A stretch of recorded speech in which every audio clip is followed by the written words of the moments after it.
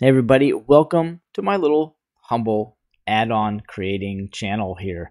Now what I'm done now is I've upgraded OCP to 3.0. Kind of skipped a few in the 2 range, but this kind of made more sense because this was a bigger upgrade.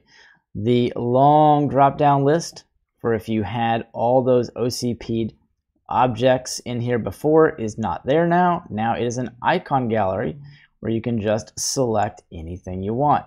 If you have lights in the scene, you'll be able to find out those lights and select them as active.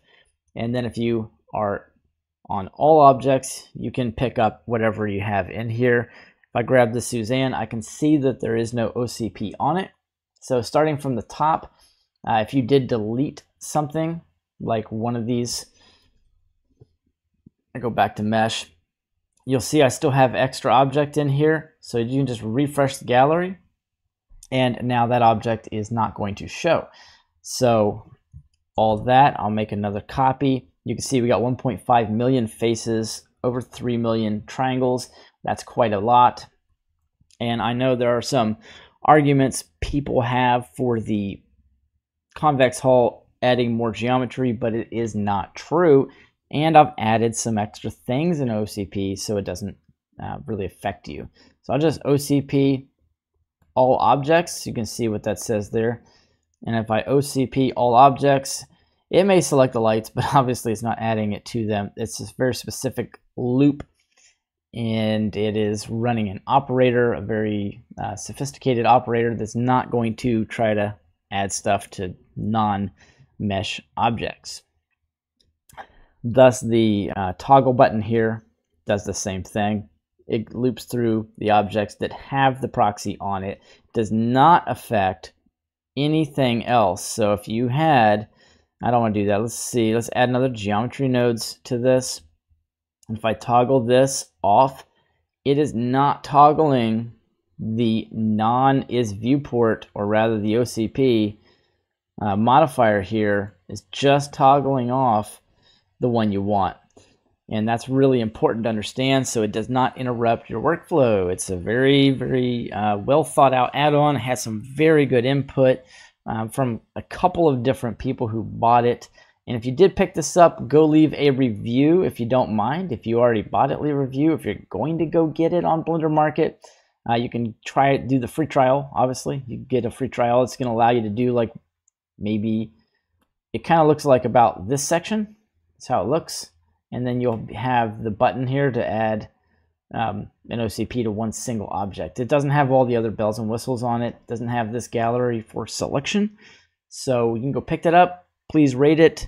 Yeah, that way I can make a living doing this, because that's what I'm trying to do. I'm trying to learn as much about Blender Python as possible so I can make some really amazing add-ons. And it's funny, I haven't seen anybody do a proxy add-on anywhere. If you guys have seen it, let me know in the comments. So we got 98,000 triangles and 84,000 faces. Still a lot, but it's not 1.5 million. So if you toggle this on, then that's what you get. Now, if you were to bring in another object, and I do have a cone in here. Let me double check and go to the view layer. Is that cone still there? Yeah, it's there. It's just hidden. There we go. I could have hit Alt-H for that, but I didn't. And the cone is what I'm going to use to change the proxy on this one. So if I just select cone and then click this little button right here, this is going to then make this the proxy. But you don't want it snapping off crazy, so you do have a button here, relative or original. You get to choose. Then you can come over here and you can hide this. And now that's your original mesh, and you can turn the proxy on and off. And now we're already down to 65,000 triangles. Now, if you don't want to like go through all that, you can just hit the low poly slider here and kind of bring that down. And as you do that, you'll see it cut it in half again, 35,000. And if I bring the low poly slider up just a little bit for this one, maybe not that much, let's say like 0.75 is pretty good. Now we're down to 8,000, so it's still usable to do the whatever you call it here, the convex hull. And you can see the other mesh object is not there. It is projecting that is viewport with a node group that is obviously dedicated to just the viewport. Make sure I've got a camera in here. You can also check, like I said, lights. You can also check cameras. So if you got a camera, then you can list all those as well. If I go ahead and render this bad boy out, you'll see the cone. Nothing shows up. All these are just the proxies gone, and the original mesh behind it. The low poly slider, though, will show up because it is actually affecting the mesh at the end of the node group.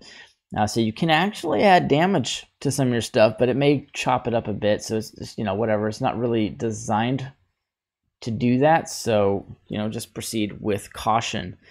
And then obviously, yeah, all objects, refresh the cursor, throw the cursor back to the middle. You got to snap on and off, just a quick thing. You can toggle the X-ray. Like I say, you can just add an OCP to this real quick if you wanted to. You can toggle everything on off. You can delete them all at one time. You can click one of these and add a node group for a wireframe. And what you'll see, and this isn't really the way I wanted to do it, but it kind of seemed interesting. So if you click this button, because a lot of people don't know that there's a pie menu, or they forget, or I just don't tell them, Control-Alt-Z for the pie menu. And so if you hit Control-Alt-Z, you'll get some of the other OCP things here. Like you can toggle, you can do all that stuff here. You can close this, and you can do shade smooth, auto. You can change this, face orientation. You can delete all proxies. You can OCP all objects from here. Like I said, you just toggle these on and off from the thing, and you don't have to use my setup. You can go in here and you can change that to whatever buttons you want. So change your pie menu to, like Shift Alt F, anything you want. It doesn't matter. And you can get it, because that way if you have a conflict, you're not going to have a conflict anywhere. So the cursor to world origin, see, it should work. Yeah, okay, so that works. Select active object, it's just whatever. And here is for the wireframes. So let's actually delete all the OCPs. I'm just going to grab one object and add the advanced wireframe to it. It's not necessarily like an amazing node group, but it's just something for fun I kind of threw in here. All right, so I crashed my Blender version there because I tried to put a Geometry Nodes wireframe setup with instances on points with 5 subdivisions. So whatever, we do these things sometimes. So anyways, Control-Alt-Z, I'm going to refresh. This is actually a refresh button for the icon gallery. So if I add that on there, you'll see what it does. It's not necessarily great. It's just a little fun node group. You kind of play around with some of the values here. Let's see, radius for these bad boys can come down just a little bit. You can shade it smooth. You can realize the instances. And then you've got some materials on there as well. Just something fun to play with. And I will leave you guys with that. Like I said, please, well, if I didn't say it, please go rate the add-on. I really appreciate that, because I do, I'm trying to learn as much as I can about creating add-ons to make some really good stuff. You got some suggestions, do that. But if you rate it, it helps me be more successful more quickly on the Blender market and other places. Like I said, I got that free version on a bunch of my add-ons. So once you go to that main page, and let's pull this bad boy up.